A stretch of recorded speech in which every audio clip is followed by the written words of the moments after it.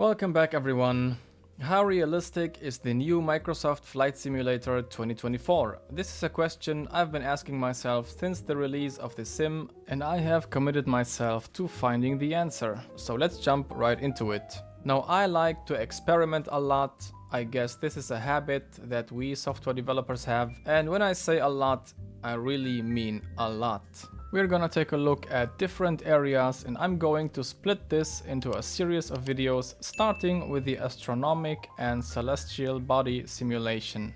So this will be part 1 of this video series, and the first thing we are going to explore are eclipses. I'm sure a lot of you know what an eclipse is. We're starting with solar eclipses, and I'm only interested in a total solar eclipse. So a solar eclipse occurs when the moon passes between our beautiful Earth and the sun, therefore casting the shadow of the moon over a specific area on Earth. The most recent total eclipse was this year in April 8th, and it was visible over Mexico, the United States and Canada. It was also visible in other parts of the world, but it was only a partial eclipse. And like I said before, I'm only interested in a total eclipse. Alright, enough with the science lesson, let's take a look at that here in the Sim 2020 first. So here we are in Dallas, Texas in the Flight Sim 2020. And let me show you the weather panel. As you can see, we have now April 8th 2024 and around 1 p.m. local time. Let's take a look at the sun, and alright, it is covered.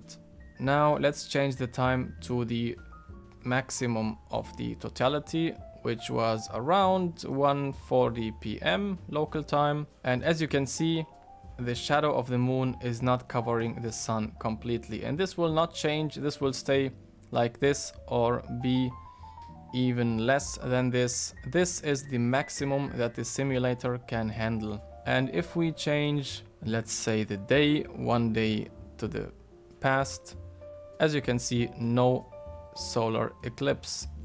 Again, 8th April and 9th April. And most importantly, this is not affecting any daylight, it is just completely bright.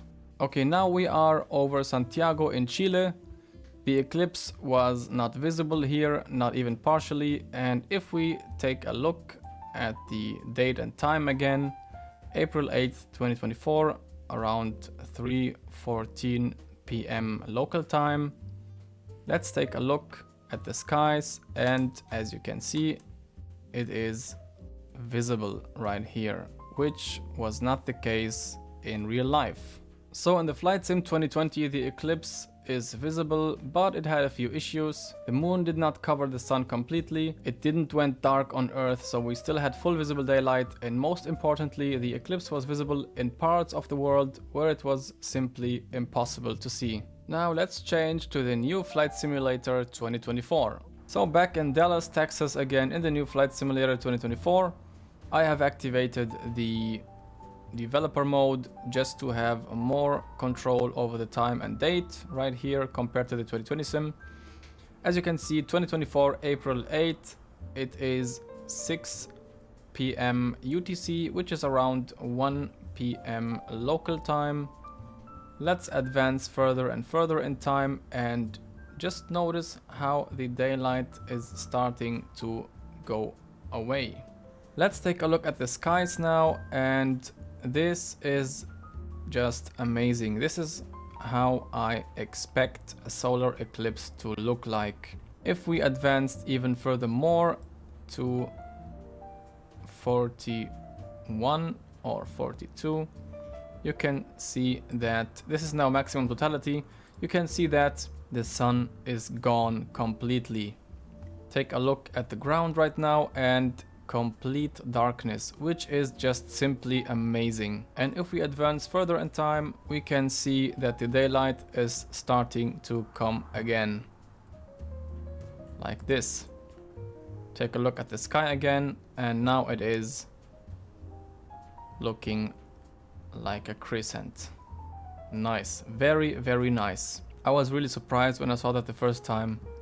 So I just needed to show you that. Let's switch over to Santiago and see if this is visible or not. Welcome to Santiago in Chile. I have already set up the correct date, April 8th, 2024 at around 6 p.m. UTC. Now let's take a look at the sun. Looks very bright, and if we now change the time to the maximum totality, which was around 6:42, 6:41 UTC, as you can see, nothing is changing.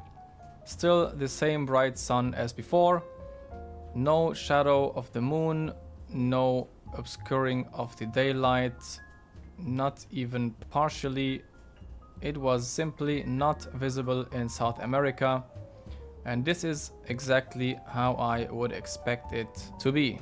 Now, I wouldn't call myself an explorer if I only do half measures. What is the other eclipse that we all know of? Of course, a lunar eclipse, which is the eclipse of the moon. And again, a little bit of science. A lunar eclipse occurs when the moon moves into the shadow of the Earth, causing the moon to be darkened, either partially or completely. Also here, we are only interested in a full lunar eclipse. So the most recent total eclipse of the moon I have found was in 2022, May 15th to 16th, and it happened mainly over South America.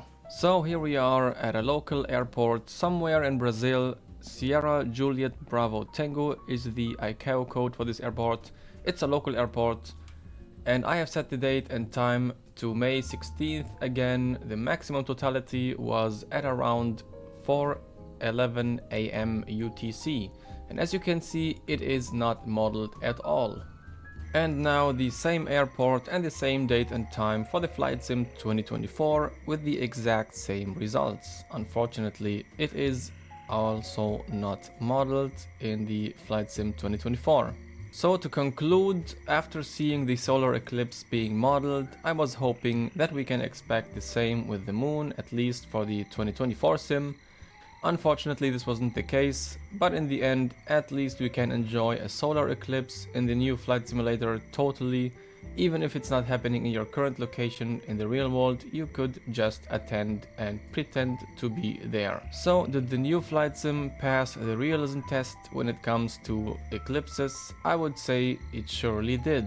This concludes this first part of this series, and if you liked it, please hit that like button, and if you don't want to miss out on the other parts, make sure to subscribe and activate the bell. Thank you very much for watching. Until next time.